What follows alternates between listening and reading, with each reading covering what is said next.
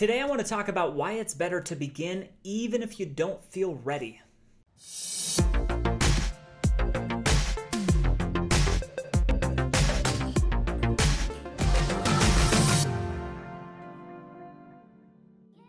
Hello, Dale Majors here, and welcome to another video. If you'd like to become better tomorrow than you are today, then you're going to want to subscribe and follow along.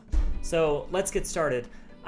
I tried to build a bike when I was a young kid, and I wasn't ready, but it was amazing what happened because of it. First off, I got started, I was like, I took it all apart, I spray painted it purple, and then I started putting it back together, and I actually failed. I didn't get the brakes ever put back on, and the project kind of was a failure. But 2 years later, I built another bike that was a success.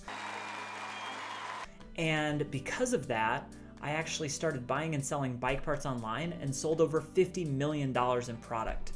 So because I got started, I was more ready to start the next time when I was more ready. So let me give you a better example. 6 months ago, I started creating YouTube videos 5 days a week. So I've made over 130 videos or so. So I started creating YouTube videos, but I probably could have gotten started a month or two sooner. Okay, but I was waiting. I was like, oh man, I need to get like some good sound stuff, and I need to get a better camera, and I need to this or that or the other. I was just putting things off because I needed to, I just wanted to be a little more ready. And if you go back and look at my first several videos, they weren't that good. And I wasn't all that ready, so I didn't wait too long because I'm pretty good at just being okay looking goofy and not totally polished. So the thing that I learned though most from the videos is, man, I made some amazing videos. Some of the topics I look back and I'm like, wow, that's a good video. Oh yeah. But the editing wasn't great, and the sound wasn't maybe all that awesome. I was a little more awkward in front of the camera, and I realized, and I think the main thing that I learned is that as you get involved in something, you're going to become so much better. So you just have to get started because you get better through that experience of just trying things out. So if you want to do something, stop waiting to be ready, but just start doing it, because you're going to learn at a much faster clip by doing it than you will about planning for it and everything else. And hey, planning is important, and you definitely want to put your best foot forward to start. You want to do your best to say, how can I make the best video today?